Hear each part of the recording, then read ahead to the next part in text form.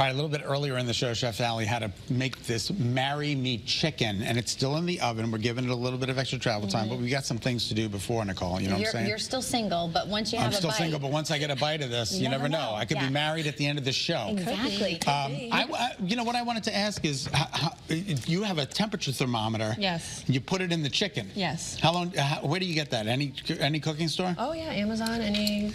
I don't know where you get any of that. I've never even heard of this. You've never heard of a meat thermometer? Grocery stores. I've never used it. I've heard of it, but I've never used it. I've used it. It's starting to crack. And we want 165 for the chicken, right? Yes. Okay. Sometimes I'll pull it at about 155 and then let it rest, and then it will still. Really? Yeah. I mean, technically it should be 165, so don't listen to that, okay? All right, very good. All right, and unfortunately, you don't want it really dry. You could let it sit. Yeah, you don't want it to overcook. Right, right. Unfortunately, I ate all the shredded cheese. I'm sorry. Oh, you did? So we're going to do some more. No worries. Yeah, and then for garnishing, I just have some fresh parsley with my Japanese knife here, which does really well with chopping up here. That is a beautiful knife. So beautiful. Isn't it cool? It even has a case. Yes, and I was telling you that I take that out to the garden so I don't stab myself on my way walking down to the garden, so it's got its own little nifty case. So I've got some fresh parsley, and then I have some fresh basil. Wow, that parsley is so potent. Yeah. It's so fragrant. It's delicious. Some people don't really like basil as much as parsley as they do. Nicole, smell this. As they do like cilantro. Like marinara sauce.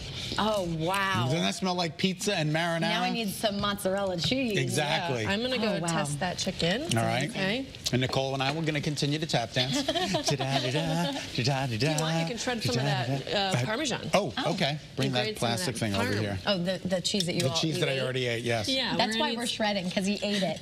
We're gonna need some fresh. Oh my God. There you go. You need some help? Am I doing this all right? Here, oh, look, it's working. It's actually working. There you go. This is the first time he's shredded cheese, ladies and gentlemen. I think it really is. Oh, God. All right, we're good. We'd be here for a week if we did a cooking segment. Could you imagine? I'm right behind you, super, super hot. All right, here we go. Move this. And we're good right here. Allie, that looks amazing. So this is the one I was temping, and we'll be checking that one out for you guys. Okay, terrific. So what I usually do now, you can serve this from oven to table. Just make sure you have a hot plate. Heat protector, yeah. And then we'll just do some fresh parsley. Oh, so you put it on right in the pan. Yeah, and then fresh basil, because if you are serving this right to the table, you can serve it right out of here. Look at that. So good. And that melts right away. It's kind of nice to plate your meals, too. Right, you right. know? Oh, absolutely. A lot of chefs do that. That's why I'm not married. I don't plate. So this is fully cooked. Okay. And that didn't take long, see? No, that's looks beautiful. Delicious. And the searing, the prior searing helps with the cooking process, because it cooks it all, you know, partially. And then I'll get some sauce for you. Make sure you guys can try that for sure. And again, this came together in literally 5 minutes, and then the baking time was the only extra thing that we had going on. Let's see if I can pour some sauce. So it's very easy, huh? Very simple. It is very easy. Let me try to pour some sauce for you. Thank you. Oh, look at that beautiful sauce. Look at that. I want a side of sauce with that sauce. Oh my God, that looks amazing. All right, here we go. Let me know if you're gonna marry me, okay? Let me know I'm married. And what is this seriously what you call it, is marry me chicken? Marry me chicken, and then I usually serve it with some like little red potatoes and then a green or a salad. Allie. This is delicious. Thanks. I can't believe there's cottage cheese in this. Yeah, you would never know. Right? Never know. The sauce is delicious. Yeah, you'd think it was made with cream, right? Yeah, a white heavy, sauce heavy like cream, that. right. And the Half sun-dried calories, tomatoes. yeah.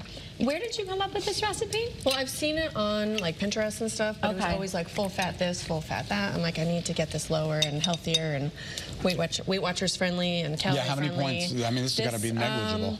I think it's about 6 points because of the fat-free half and half. And cottage cheese does have points, but it's lower in points but higher in protein too. So you get extra protein with the chicken and the cottage cheese and the chicken stock. So it's a very protein-friendly And maybe somebody who's watching us for the first time on Great Date Night, tell them about your personal journey. Yeah, I started a weight loss journey in 2019. I lost 100 pounds in a little over a year.